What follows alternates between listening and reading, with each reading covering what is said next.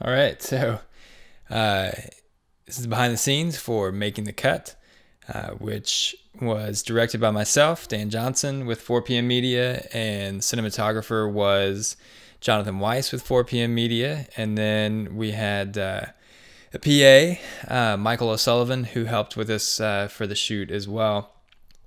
We kind of concepted the idea in a day, kind of taking some things from there's a lot of sports epics out there, and they're really cool and inspiring, but wanted to do something that was a little bit of a parody, but then also kind of liking the idea of something that's kind of all American, kind of taking something from my own background, thinking about my grandpas and my dad, how important the yard was and taking care of the yard and keeping your line straight, all that kind of stuff. Is all kind of coming from that, and then my own love for baseball, my family's love for baseball growing up, and sports in general,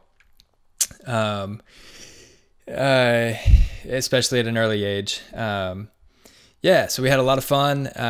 Concept of the idea in pretty much a day, shot in a day, and then had a big shoot, so we were weeks before getting back to it, and then finally getting back to it and finishing it at the deadline as I'm about to put this up. So pretty pumped about the way that it turned out. Really wanted to show off the Ursa Mini 4.6 footage, and then use our incredible Rode mics throughout the shoot as well, for some Foley and some other audio stuff that we were capturing. We had the NTG2, just got the NTG3 as well.